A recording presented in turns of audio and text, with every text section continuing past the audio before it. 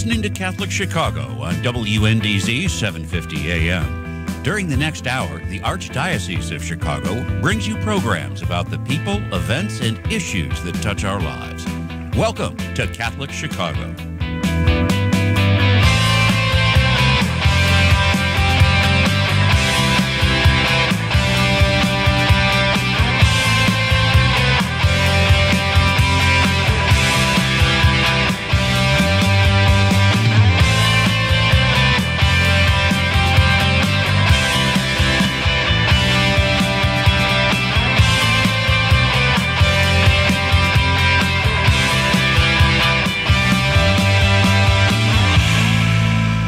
Good morning. Welcome to Catholic Chicago on WNDZ 750 AM.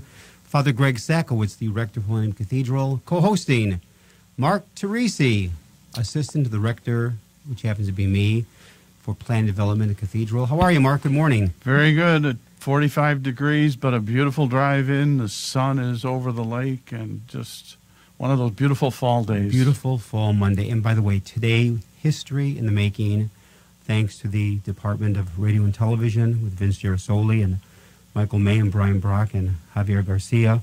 We are live streaming, first time ever, so we are socially distanced from each other, masks included, and this is a brand new beginning. So our phone number, 312-255-8408, 312-255-8408. A tremendous program lined up.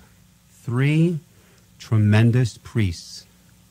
There's Diocese of Chicago have been elected or named bishop-elects for the Archdiocese. There are Father Jeff Grob, Father Bob Lombardo, and Father Kevin Birmingham. We're going to have each one of them for 20 minutes on the program this morning. I think so, to kick it off will be Father Jeff Grob. Are you with us, Jeff? Yes, I am. Good morning, Father Greg. Good morning, Mark. Good morning. Congratulations. Father Jeff Grob, congratulations. I have to ask the first question, and that is, where were you and who gave you a call when that moment happened? Actually, my mother and I were up home in Madison. We're originally from a small town just west of Madison, and spending a couple days over the Labor Day weekend. And so it was bright and early on Sunday morning, September 6th, a morning I will never forget. It was 6 a.m. and my cell phone rang. And at 6 o'clock in the morning? Bright and early. Well, our nuncio, apostolic nuncio, Archbishop Christophe Pierre, was on holiday himself in Paris visiting family, and so he was making calls from there. And so it was a bright. Well, for him it was the afternoon. For us it was first thing in the morning. What was your mom's reaction? Well, I mean, the greatest challenge was to not be able to share the news immediately. You couldn't say anything. And so it was even just for myself, because you receive this news and you say yes to something that's going to change your life. And then you can't talk about it until it's announced, you know? Jeff, I have to ask this question. When the phone rang at 6 o'clock in the morning, did you at first think about not picking it up because you thought it was a prank call, or who's calling me at 6 o'clock in the morning on a Sunday morning? To be honest, it was more of a concern, in a sense, because maybe it's the over concern of an early morning call. This probably isn't good news, and so that was kind of, but it ended up being very transformative news. Now, other priests who have received the phone call that we've been on the phone with in the past years have said when he would call, they thought it was somebody calling as a prank. Yeah, one of their classmates. Classmates putting him up to it. And so when you got the phone call and he announced who he was, I'm assuming from the very first moment you knew this was not a joke. Correct. And just for the simple fact that I happened to, because of other dealings with my work downtown, I had Archbishop Pierre's contact information in my cell phone, so his name came up on caller ID. Oh, it did? Oh. And so I knew, okay, well, either this is, there was some issue or, problem perhaps back here because I was out of town, and as judicial vicar, sometimes you have to deal with different challenges and problems, and but it was a very different call. So I have to ask you. He says hello, how you doing? The talk back and forth. Then what did he? Were you expecting maybe a problem, as you just mentioned? What were his words to you? Just that he has some very good news to share, and that the Holy Father has elected me to be an auxiliary bishop in Chicago. What was your very first reaction in your mind? Very surreal. I think a million thoughts. I don't think I could have gotten another thought in my mind if I tried. Yeah, in a sense, it was just this. It's almost like, and not a dying scene, but a sense of you hear your whole life flashes in front of your eyes, because it's a call I never expected to receive. Now, could you give people a little bit of background? So, from a dairy farm in Madison to auxiliary bishop in Chicago, a little bit of your history for folks to understand? It's proof positive that God draws straight with crooked lines. But now, Jeff, the big question is, are you a Packer fan? That's very pivotal. That's a very dangerous question to answer in bear country. I wear my green and gold underneath my elb. Okay, at least you're being honest. Right now, we're live streaming, and I'm wearing my Chicago Bears mask. I know the Packers play tonight. But I know anybody from Wisconsin, it's in your DNA. You're automatically a Packer fan. It's pretty part of much. who you are. Pretty much. Although I grew up in a small town just west of Madison, and so we spend a lot more time going to Camp Randall for Badger football games. Not True. that we don't respect and honor the Packers, but just because we had close proximity and accessibility, and we would often go to Badger games. So tell us about your journey. You're a boy raised in Wisconsin. What happened? God, called me, I believe, from early age, as far as vocation to priesthood, or at least what I believed I thought was a call. I went through high school seminary in Madison at Holy Name, started college seminary, studying for the Diocese of Madison, but then actually took some time out just to make sure that this was what I believe I was called to. Which college seminary was that, Jeff? College seminary at that time was St. Meinrad, because that's what the Diocese of Madison was using as its college in Indiana seminary. There. Yes, and but then in the 4 years that I took out to work, I lived and worked in Kenosha, Wisconsin, and so I spent a lot of time back and forth in Chicago, coming down for just different events, sports, different theater, whatever. And I fell in love very much. I don't know if it's that old image of small town boy meets big city kind of thing, and but then I returned to studies and finished seminary college and started theology, still for the Diocese of Madison, but there was just something pulling at my heart to come to Chicago. And so after my first year of theology, which I was attending at St. John's in Collegeville, Minnesota, I made the shift, applied and approached the Archdiocese of Chicago, and transferred to continue my studies and finish my studies here at What year was that, Jeff? That would have been 1989. So you begin the theologiate in Collegeville, but after 1 year, that inner urge about coming to Chicago, you applied to St. Mary the Lake Mundelein Seminary, and then you transferred over. And those are some crooked lines. One of the crooked lines, you've been in parish ministry, say at Faith Hope and St. Celestine's. Have you heard from any of the folks from the parish since you've been named bishop? It's overwhelming, the kindness of people. It's proof positive. You hope that you try to make an impression in people's lives. You try to help folks, and oftentimes we're veiled from seeing that. But in moments like this, the goodness, the support, the outreach of people is truly overwhelming. Have you gotten an assignment yet as bishop? What vicariate you'll be in charge of? Yes. Mark. I'll be continuing here at downtown as judicial vicar until ordination on November 13th. And then I will be assigned as Episcopal Vicar for Vicariate 1. So I'll be up in Lake County. So I thought it was... And Jeff, your residency will be where then? At this point, we're still working out those details, just because the actual offices and the residents are not in the same place. So we've got some details to work out at this point. So you're heading back up north then, back to the border almost. Well, I think it's appropriate. They put the farm boy up in probably the most rural part of the diocese. So that's a very wise call. Actually, it's funny. One of the women, I was at Mundelein for 15 years. I worked up there, and one of the women that ran the events her family ran the last dairy farm up in that area. Mary Lou Diebold, and God rest her soul, she passed. In Lake County, right? Yeah. In fact, when I was first there, I got a call that, Mark, on my voicemail, Mark, I'm going to be late. We're birthing a calf this morning. It's not going well. That's not your typical response of an employee. We're birthing a calf. Exactly. Now, the thing is, as Mark had asked before, Jeff, and that is, I know you've been overwhelmed by the goodness of people with emails and text messages and phone calls and notes.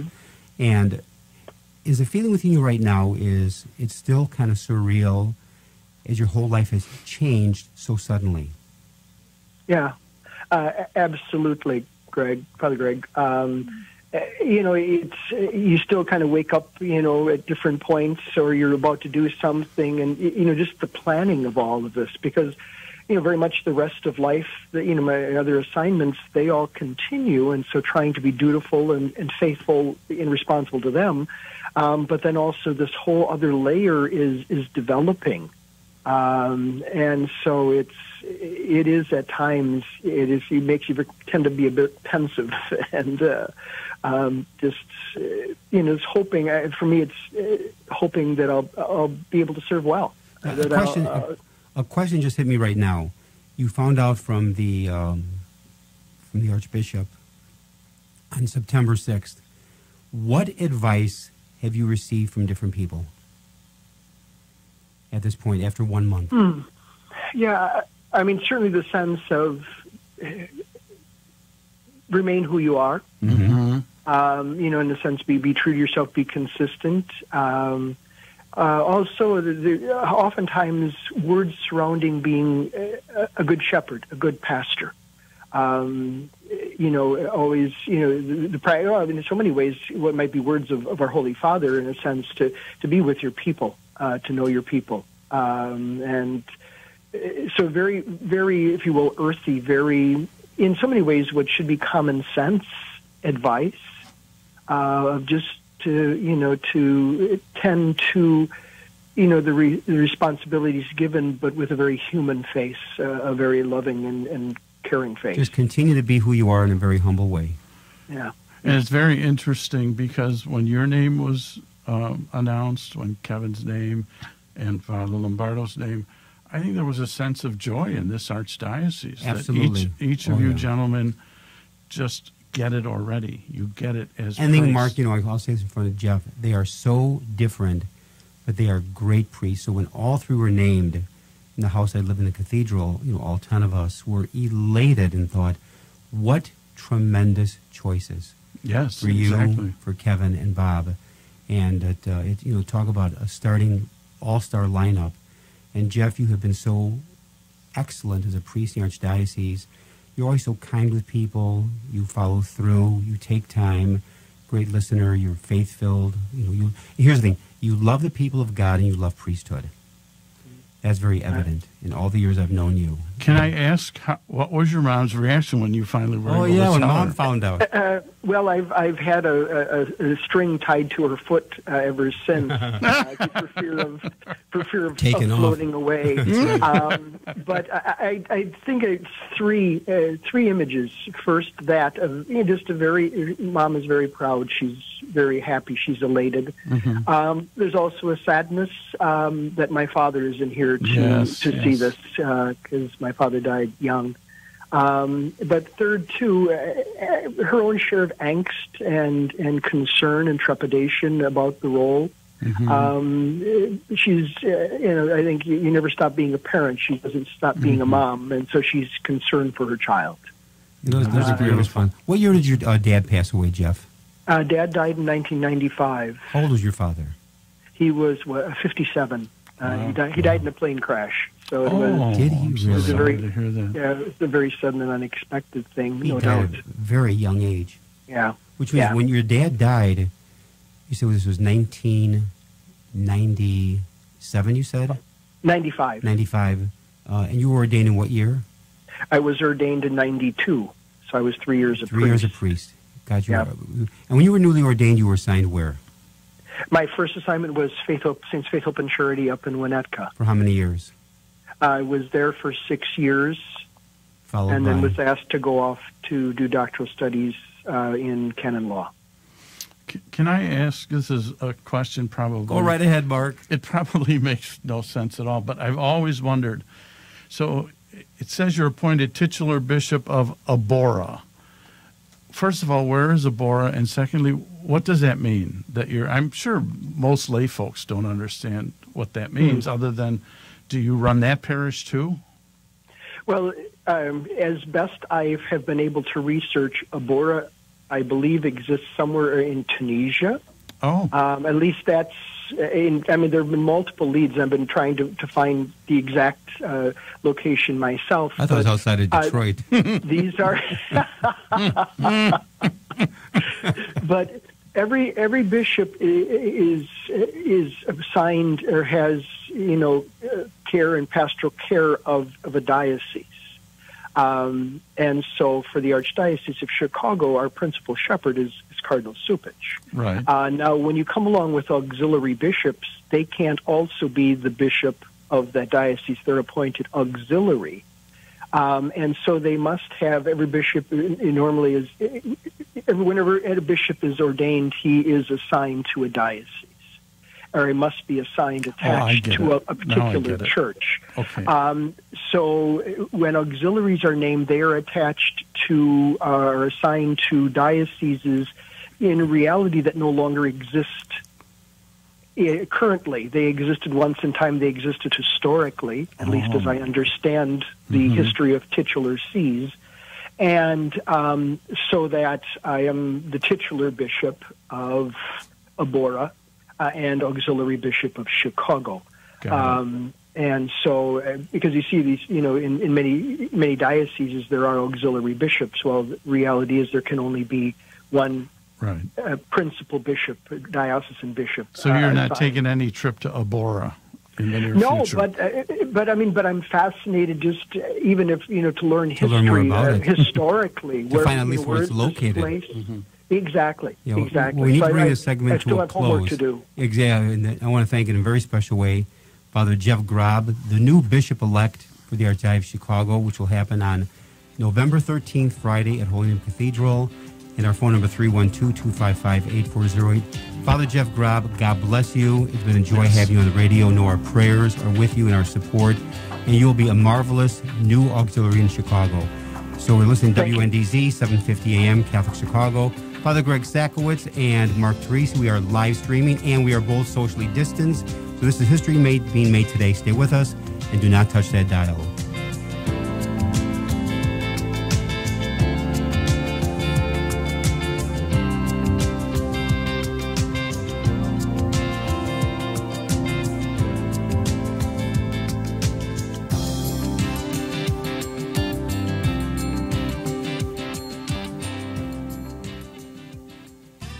Hi, this is Bob Gilligan, Executive Director of the Catholic Conference of Illinois and current board chair of Aid for Women. I'm inviting you to a special event, a virtual fundraiser on October 7th at 7 p.m. This year's speaker will be Ben Watson, former NFL football player and Super Bowl champion. He's also the executive producer of a recently released film, Divided Hearts of America, a film that he hopes will change the nature of the debate about abortion in America. In addition, this year, we're honored to be presenting an award to Virginia McCaskey, owner of the Chicago Bears. For more information, go to www.chcbears.org. www.aidforwomenlive.com. That's www.aidforwomenlive.com. When you think of the word neighbor, warm and friendly thoughts come to mind. Think of smiles across the yard, positive wishes, and looking out for one another on an ongoing basis. Catholic Charities' Neighbors in Need Fund inspires all of these and much more. We've seen an unprecedented number of requests for assistance this year from people who have never needed help before. When you make your gift to the Neighbors in Need Fund, you are igniting hope in the lives of your most vulnerable neighbors, especially individuals and families who continue to struggle to put food on the table and keep a roof over their heads.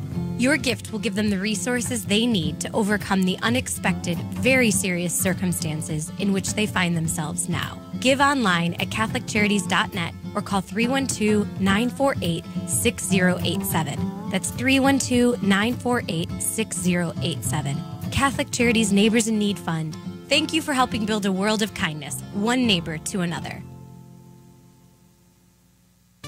You're invited to Keep Hope Alive 2020, the online benefit and celebration of the Archdiocese of Chicago's Immigration Ministry and their nationwide program, Pastoral Migratoria. Join us virtually on the evening of Thursday, October 29th for a night filled with music, camaraderie, and inspiring speakers. Cardinal Blaise Supich and Sister Norma Pimentel of Catholic Charities of the Rio Grande Valley, who was recently recognized as one of Time Magazine's 100 most influential people, will be joining us to help keep hope alive. Now, more than ever, the immigrant community, both here in the Archdiocese of Chicago and across the United States, needs the leadership formation and accompaniment that Pastoral Migratoria provides. Registration is free, and sponsorship and advertising opportunities are available. Visit www.keephopealive2020.org for more information and to register. Again, that's www.keephopealive2020.org.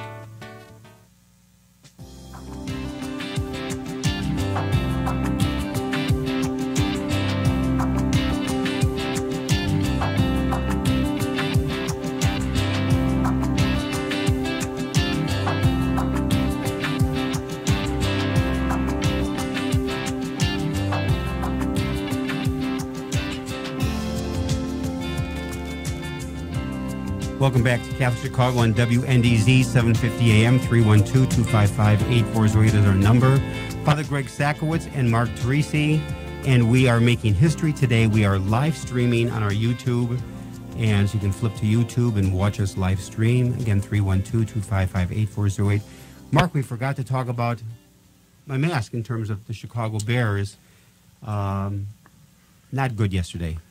No, there was really no excitement to the game, at least on the Bears side. I only saw the first half, and Indianapolis has a great defense, and you can't blame Nick Foles. They have no running game yesterday. Right. It forces them to pass, and we become one-dimensional.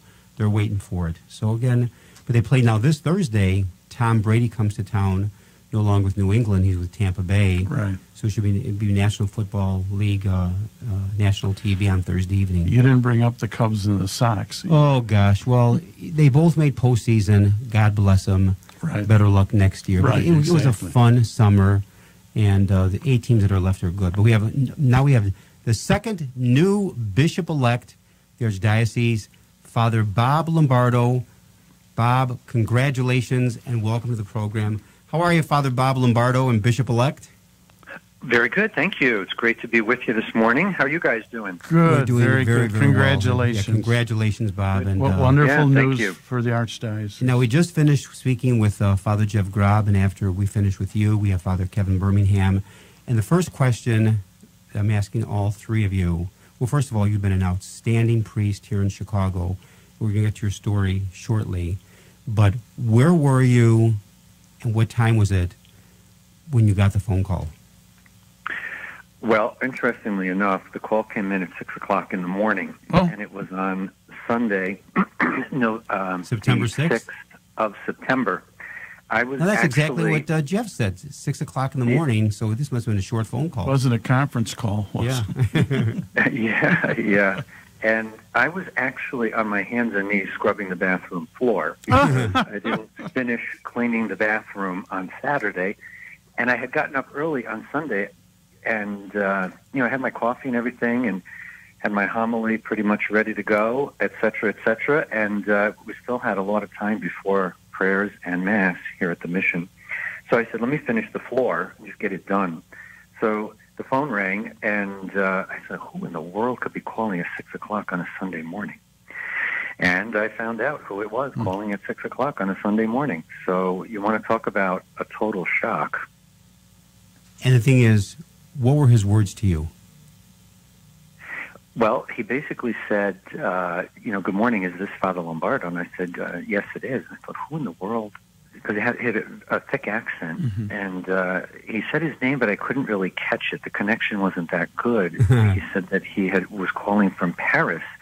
So I said, well, I think you might have the wrong number. And he said, well, no, are you Father Lombardo? I said, yes, I am. And then he said, well, are you alone? And I was like, yeah, of course, I'm 6 o'clock in the morning. Where am I going to be? I'm alone. And then he said, I have a message for you from the Holy Father. So I thought, And then I started thinking, is this somebody pulling my leg, And then I realized he was not pulling my leg. And he told me what the Holy Father wanted me to know, and he said, you have been appointed an auxiliary bishop in the Archdiocese of Chicago. What was the first thing went through your mind? The first, I don't think anything went through my mind. It was just blank. And actually, the nuncio said, hello, are you still there? I said, I am. He said, are you okay? I said, I just don't, I'm not really able to speak right now. Yeah. So, I felt like a jerk because, I couldn't even talk. You're overwhelmed. What do you say?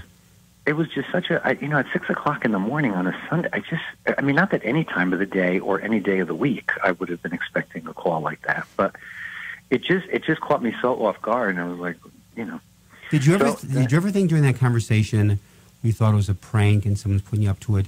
Did you ever think about hanging up? I wasn't even that awake not awake because I had already had coffee at 5:15, so I was awake and I was cleaning the floor, so I was able to function. But it just I don't know, it just happened so quickly. It was, I don't know, and the thing was he knew my name, so I thought, well, whoever it is knew my name. Yeah, it's true. It's interesting too because your selection just reinforced for me the Pope's idea of who we are as church. Field hospital. You have been serving the poor probably most of your ministry. And how did the religious... Now, I know you had to be quiet for a while, but when it was public, how did your religious women in your order react to this? Well, it was really... This is sort of comical, too, because it was announced at noon in Rome on the following Friday, which is 5 o'clock in the morning here. So when it hit 5 o'clock, I knew, because I was told, ahead of time, that it's going to be announced at 5 o'clock Chicago time, and then at 5:15, press releases were going out. So I had 15 minutes. So I typed a quick text to the sisters who were across the street in the convent, and I figured that some of them usually they're up early to pray and whatever, like we all are. And so I just sent a quick text over saying, I just wanted you to hear it from me that there was just an announcement in Rome that we have 3 new auxiliary bishops, and one of them is me. So the first text I got back was, you're joking at 5 o'clock in the morning? Ha ha. And so I was like, I'm not joking, ha ha. Texted right back. And then one of the others said, you are kidding. And I was like, no, I'm not. And then the press release came out at 5:15, and they were like, he's not kidding. He's not kidding. Well, the thing is that when the papal nuncio gave you a call on Sunday morning at 6 a.m., you were under absolute confidentiality not to tell anyone. Correct. That had to be hard, Bob. Yeah, that was really difficult because, you're walking around all week sort of in a daze. I'm thinking, holy cow, like when I think of a bishop and I look at my history and my life, it's like I don't have the pedigree. I don't have a doctorate. I don't have the degrees. I don't have the experience and things like that. And then I thought, Pope Francis thinks outside the box. He sure does. He does. He does. Yeah, and so, he went far outside the box when... But as I was mentioning to Father Jeff Grob, is with your selection, being elevated to a bishop along with Kevin Birmingham and Jeff Grob, Correct. 3 tremendous choices and all so different.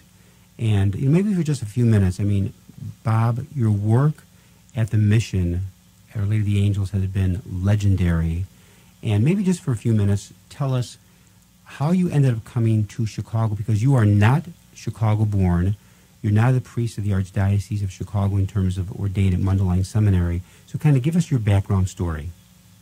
Yeah, sure, very quickly. After college, with my degree in accounting at Notre Dame, I had worked for Price Waterhouse for a bit. And then I joined the Capuchin Franciscans. A group of us started the Franciscan Friars of the Renewal back in New York. And so I had spent the bulk of my life working with the homeless, mentally ill in New York, as well as doing some missionary work, Bolivia, Honduras. So I had done that type of work with the poor. And back in the late 90s, when Chicago had gone through another wave of either closing or combining of parishes and schools, Cardinal George was very concerned that parts of Chicago would be left without a Catholic presence. In our branch of the Franciscans, we actually live and work in neighborhoods noted for poverty, doing work to take care of the needs of the people, whether it's food pantry, soup kitchen, after-school programs for kids who are in danger of dropping out of school, all that type of stuff. So he contacted our community. I happened to have been in leadership at the time. So I came out here, and that's how I met Cardinal George. And when my term was up, even though our community had made a decision to go to areas where there's more of a shortage of clergy and religious, and Chicago didn't fit that demographic. So, but the Cardinal, pursued. He said, well, would you be able to come out? And at first I was like, I'm not coming out there by myself. We live in community. Mm-hmm. And then, after, numerous discussions, etc., my community said, well, a cardinal is asking, so, if you could do it for a little bit. So I thought, well, come out for like a year or two, get something going, and then, go to the next step in life, whatever that is. And you did come out by yourself? Yeah. And so then the work began here. There had been a little food pantry on the site of Our Lady of the Angels that was run by people from St. Francis, the neighboring parish. And then things just started to take off, and the mission started to grow, and then young people were interested in having more of a commitment to the mission. So the Franciscan community began here. So there's 11 of us right now living here. We're taking care of just about 3,000 families a month now during the pandemic, with a full week's worth of groceries, because so many of our people are either out of work or unemployed or severely underemployed. Hours have been cut. I think people need to know, Bob, that you moved into the site. I'm Chicago-born, so is Mark. And anybody old enough to remember, December 1, 1958, the horrific school fire at Our Lady of the Angels is so etched in my mind. I was 5 years old. I remember that as if it happened 2 or 3 years ago. So this is the folks of the area we are talking about that Father Bob has moved into. And now, when you moved into that particular community, was the church officially closed and you reopened it? What was the status at the time? Yeah, actually, everything here had been closed down, the school as well as the parish. The parish closed first, and the school was kept open. They were trying to keep the school open because, as you said, with the fire, the memories here, mm-hmm. the school was rebuilt, and, those details. It's a tragic, tragic history. Mm. But as we know from our faith, death, resurrection is a key part of our Christian faith. And so, anytime that there's a death, new life can follow. And so the way that I look at it is now there's new life here. We're a Catholic presence, though not a parish. So the school as well as the parish were shut down. Actually, some of the buildings were rented out to a Baptist congregation when I got here. Mm-hmm. So that's a little bit of the history here. But like you say, everywhere I go in the Chicago metropolitan area, you mention Our Lady of the Angels, and people are like, whoa, the fire. And even younger people, actually, because they all learn about it in school. Oh, yes. Yeah. Now, you also started the Franciscans of the Eucharist Order. How did that happen? Well, what happened was, so there were young people that were volunteering, and that's one of the things that I find really hopeful about the mission here, because a lot of young people, whatever their connection is with the church, there is a desire to take care of people in need. Mm-hmm. And so that's a way to build a bridge with the younger people, as I see it, or at least that's been my experience here. So younger people were coming and volunteering, and then, little by little, a few of them were saying, gee, I think I may have a vocation, whatever. So I said, well, we could sit and chat a little bit. And there was a little group of them. So I said, well, you know what, why don't we do this? Why don't we try to meet one Friday a month, like after work, come over, we'll have dinner, we'll have prayers, and then a little discussion. And I had people come from other communities to meet them, and I sent them out to other communities. And they really wanted to do something here. And they knew a little bit about me, so they said, well, you started something in, you were one of 8 that started something in New York. Why don't you just start something here? And I thought, well, that's not really it really didn't appeal to me to start something new. Mm-hmm. But at any rate, I went to Cardinal George and I said, look, I have this group of young people. I said, they're interested. I explained the whole thing. They think they may have a vocation. I said, I'm willing to have them move in as like a little discernment house. Now, were these women and men, or strictly women? Both, women and okay. men. Yeah, and so we had a little community. They were still doing their outside work, but we would have morning prayer and Mass, and then evening prayer with a holy hour every day, and then dinner. They had a chance to continue their discernment. And then after a number of months, they were like, no, we really believe that the Lord is calling us to do something here. So I went to the Cardinal again, and I said, they really want to do something. I said, I don't know what the Lord really wants, because I don't have I've never had a burning bush experience in my life. So neither have I, Bob. Neither have I. Well, that's good. So we're right, very good. There's a lot of people in our club. But so anyway, that's how that all started. So I went to the Cardinal, and he said, let's give it a shot. There's only one way to find out. You test the spirits. Great. And the rest is history. Sure is. Exactly. As I said, the rest is history. And, thankfully, 4 of them now, they have their masters in theology from the seminary and their masters in teaching. So they're back in our Catholic schools teaching religion, which has been a tremendous blessing. Wonderful.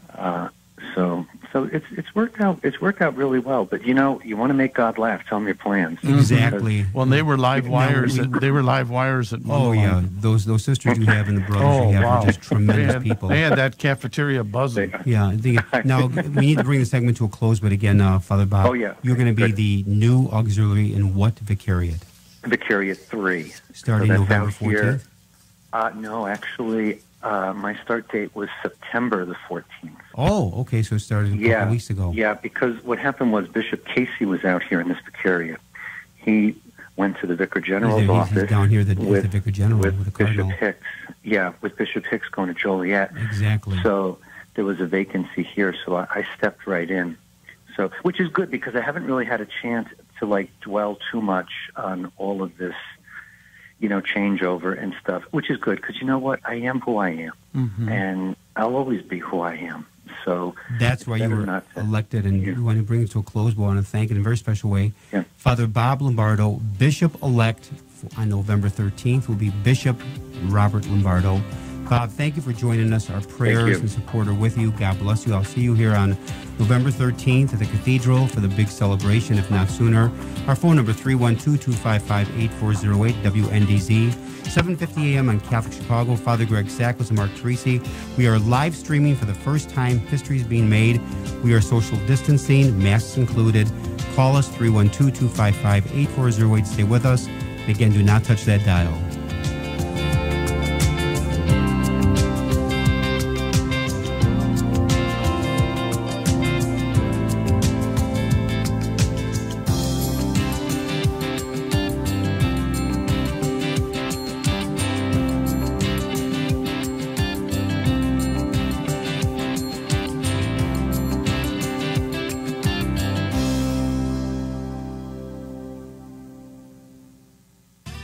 Hi, this is Bob Gilligan, Executive Director of the Catholic Conference of Illinois and current Board Chair of Aid for Women.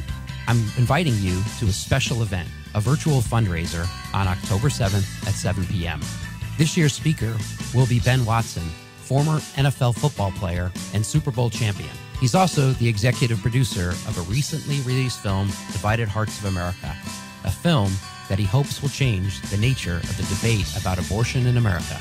In addition, this year, we're honored to be presenting an award to Virginia McCaskey, owner of the Chicago Bears. For more information, go to www.aidforwomenlive.com. That's www.aidforwomenlive.com. Catholic Charities Divine Affair home tasting parties are going virtual. This year marks the 20th anniversary of Divine Affair, the elegant wine tasting event that benefits our self-sufficiency programs. Low-income single parents with dependent children are trying to break the cycle of welfare and poverty. Today, the need is greater than ever as the COVID-19 pandemic has left thousands of newly struggling families in need of immediate assistance. You can easily coordinate a virtual wine tasting and help Catholic Charities at the same time. Each guest will enjoy a sample wine kit that includes wine and a guide, all courtesy of Louis Glenn's Wines. You can gather your friends and family for this fun event or incorporate a celebration for a birthday, anniversary, or engagement at the same time. To learn more about a virtual home tasting party and how you and your guests can win fabulous raffle prizes, call today at 773-756-6937. That's 773-756-6937. Cheers!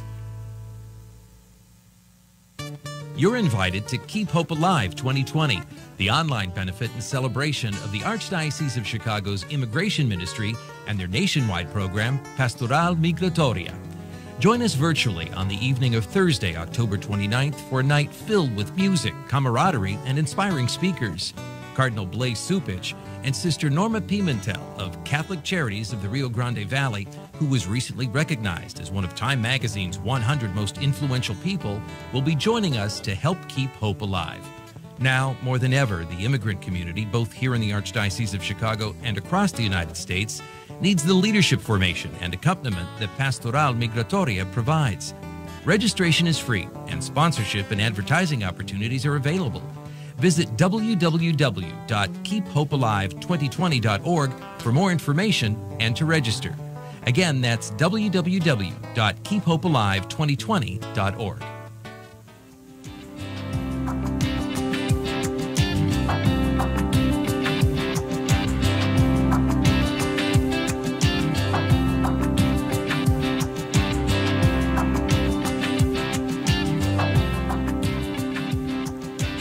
Welcome back to Catholic Chicago on WNDZ, 750 AM, 312-255-8408.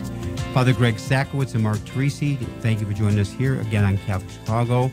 And we now have round 3 of the new bishop-elects for the Archdiocese of Chicago happening November 13th at the Cathedral. We've had Father Bob Lombardo, Father Jeff Grob, and now we have Bishop-elect Kevin Birmingham. Kevin, how are you this morning? Congratulations. Congratulations.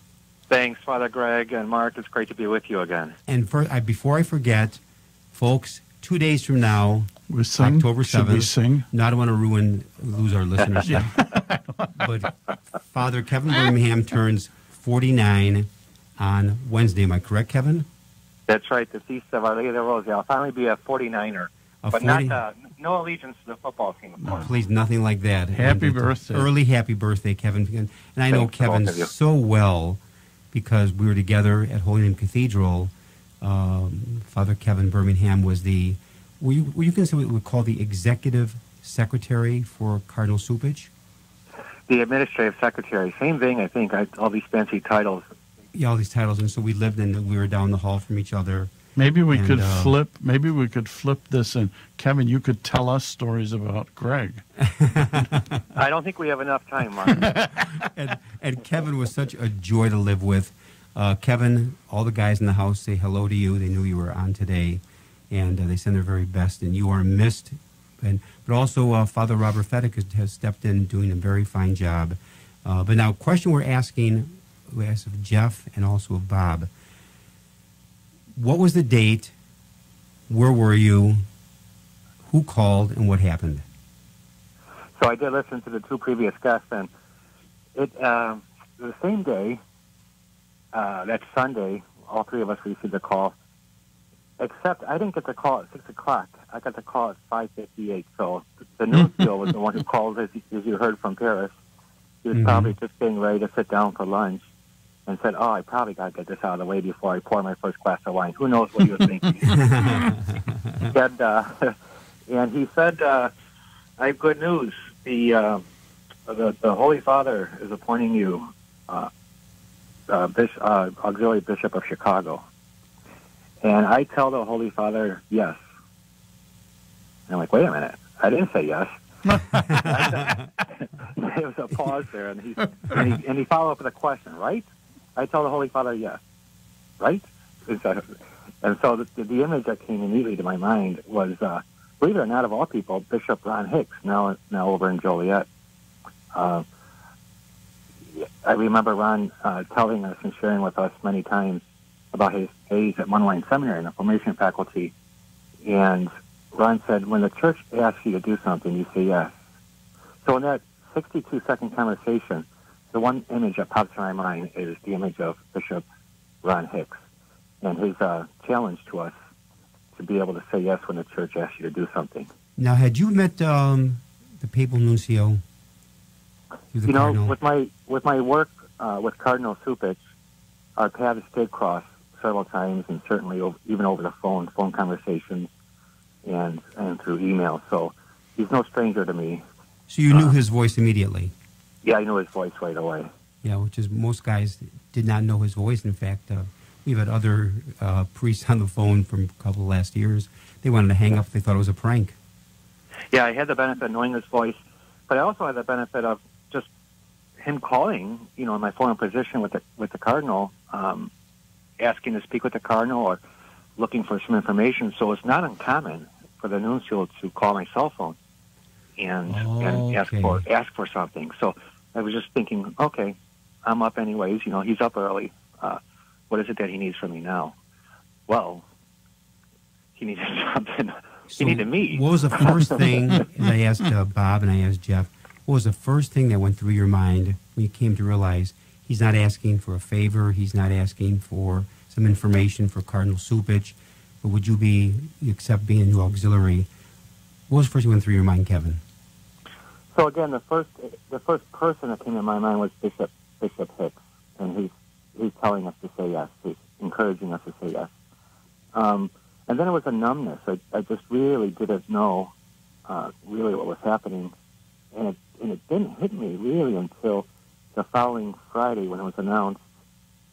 I don't know if Father Greg or Mark, you were there, but on that September 11th afternoon at 12 o'clock, we gathered at St. James Chapel at Quigley Pastoral Center, and we were saying goodbye to Bishop Hicks. That's right. That's right. Exact time usually in public. Yeah.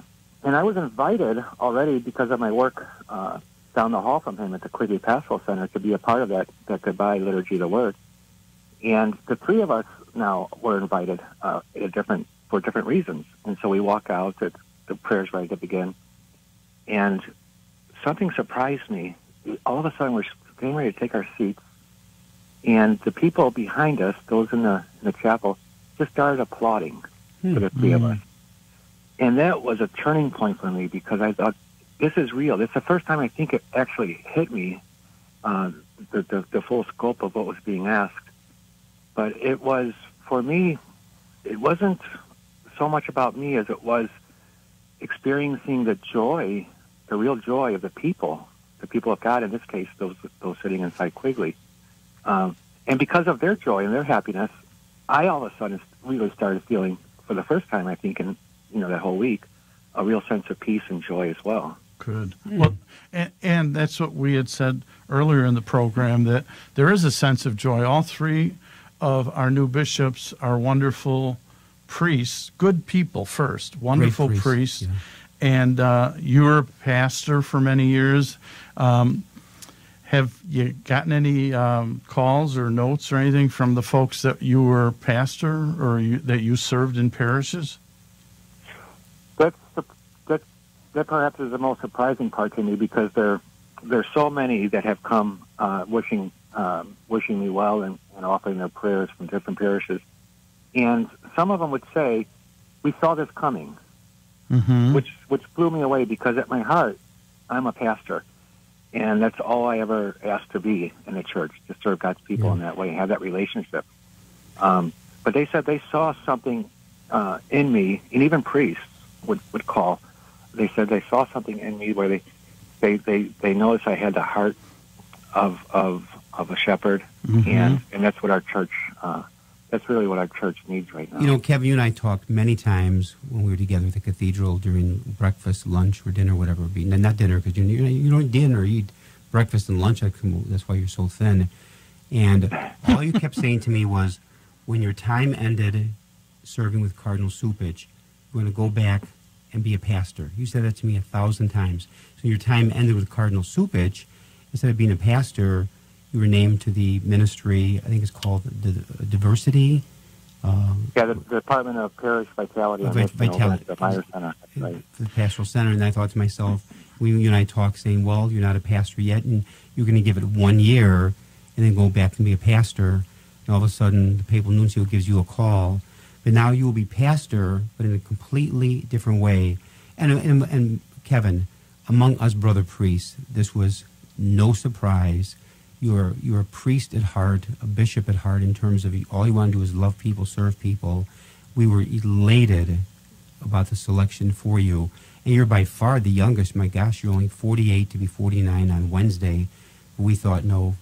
And also, people don't know this, when I was at Niles College Seminary on the faculty, I arrived in 1985. 03. In 1903, on the faculty.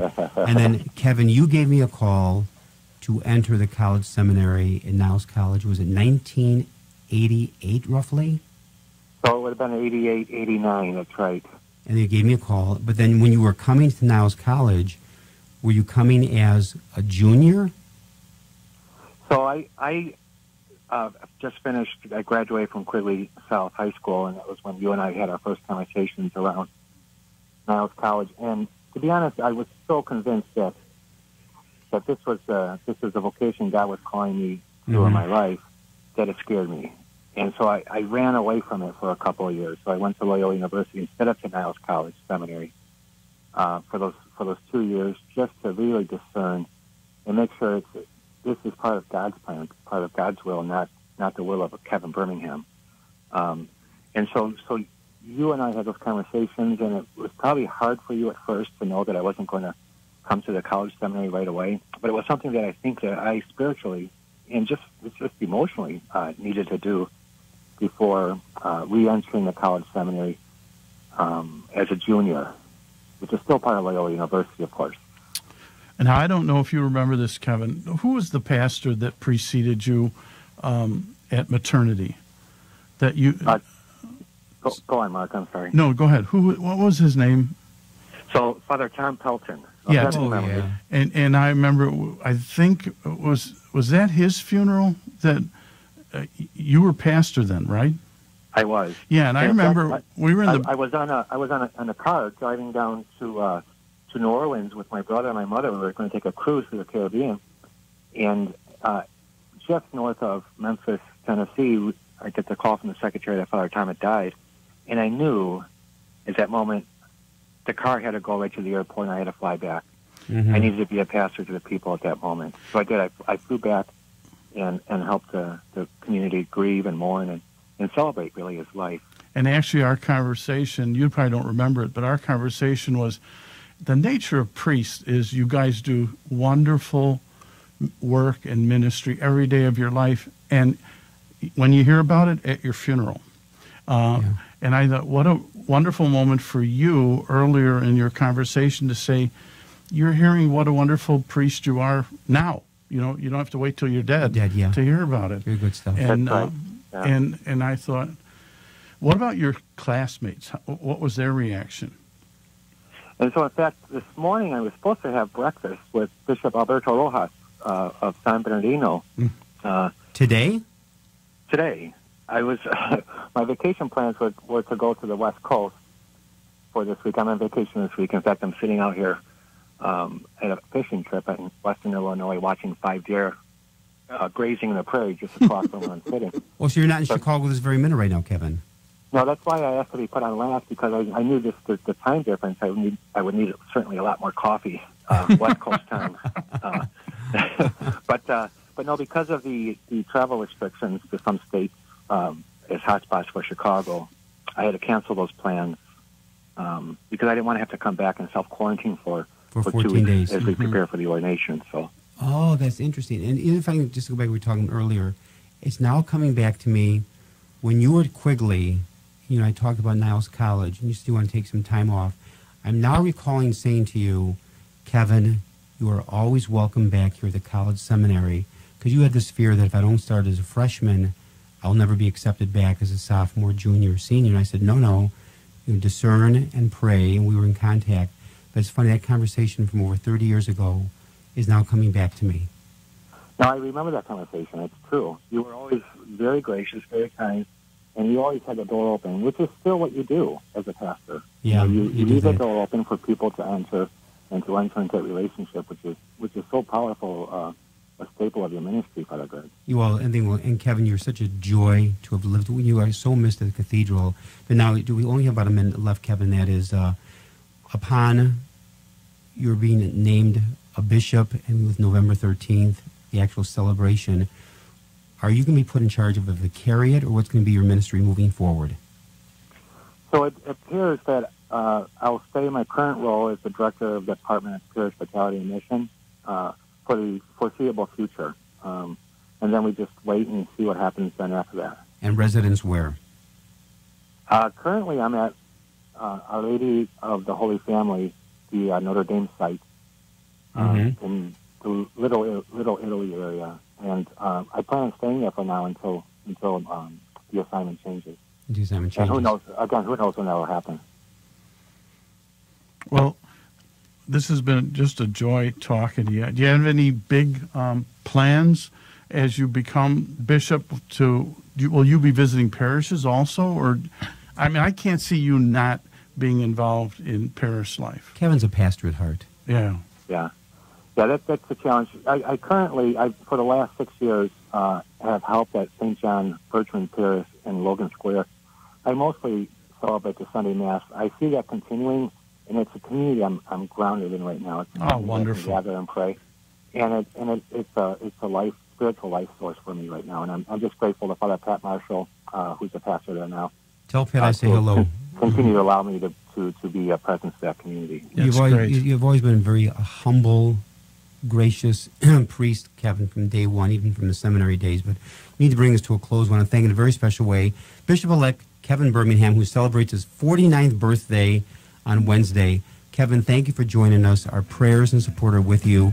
You'll be a tremendous auxiliary. God bless you. I'll see you November 13th at Cathedral, if not sooner. I want to thank in a very special way co-host Mark Teresi. Thanks for joining here today, Mark. It was a joy. What a joy. Great work of our producer, Vince Girasoli, our great work of the engineer, Michael May. History was made today. We were live streaming. Who else is there? I can't see that. Oh, Javier Garcia. Javi, and also Brian Brock. And so thank you for joining us here today on Catholic Chicago. May God bless all of you. For this Thursday, Go Bears.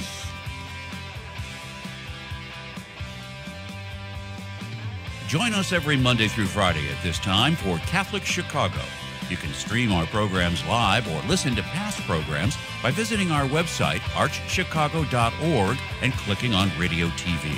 And please connect with Catholic Chicago on social media.